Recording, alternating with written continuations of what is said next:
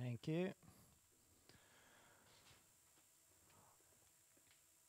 Okay, captive breeding is being increasingly used for endangered species conservation programs.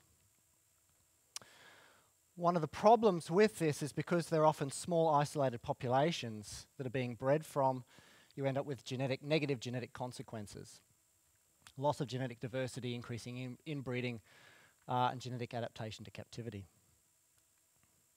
So managers employ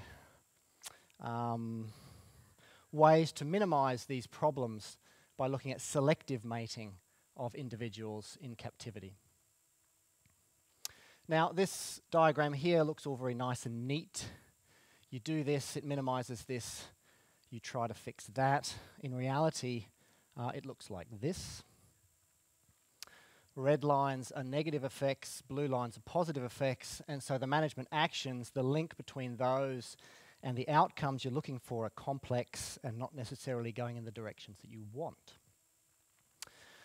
And because we have this imperfect matching between what managers are doing and what's coming out the other end, there have been suggestions to try and improve this genetic management in captivity, that we actually move away, in some cases, from selective mating to bringing back mate choice.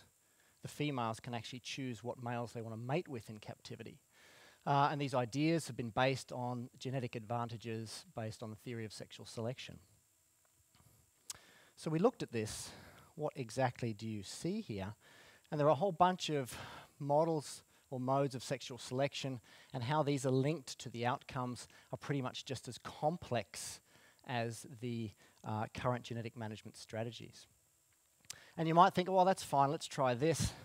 But we also need to realize that what's being suggested, is not there to replace what is currently being done. It is there to overlie what is currently being done. So we end up with this big bloody mess.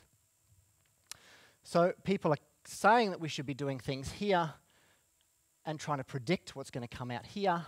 And if anyone in this room can confidently predict by following all those little blue and red lines and how they interact between the left and the right-hand side of the board, you're a better person than I am. So when people do studies on fish in a tank, in a lab, and they write things like this: sexual selection may therefore, under certain circumstances, be beneficial over enforced monogamy during captive breeding, they are hiding the key question in plain sight. And the key question is, what are those circumstances, which are never brought to the front? And that's pretty much what our paper was saying in about 8,000 words, and I've said it all in 3 minutes. Thank you.